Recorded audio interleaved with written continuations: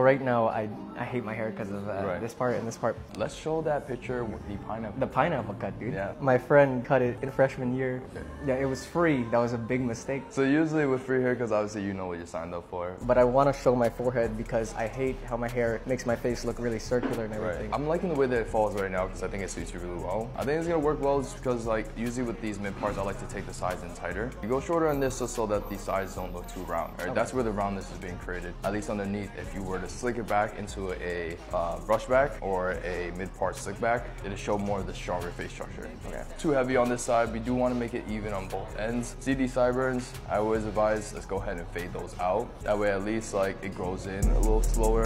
I took the top off, I'm dripping like hot sauce. I got drunk in this clean route. Baby, give me that mean mouth.